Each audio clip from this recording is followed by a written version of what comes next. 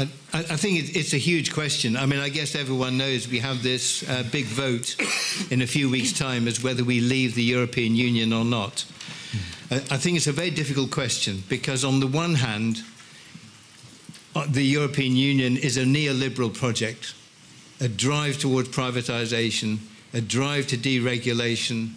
The safeguards that are there for workers and for the environment are constantly under attack. So it's not doing us any favours at the moment.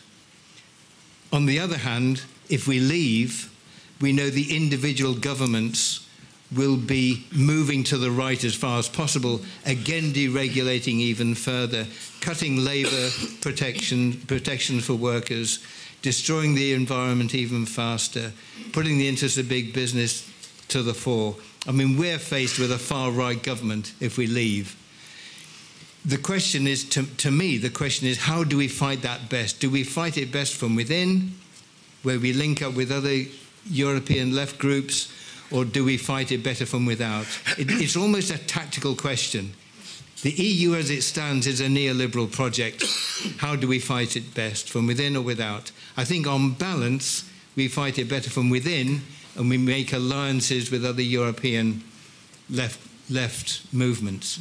But it's a dangerous moment.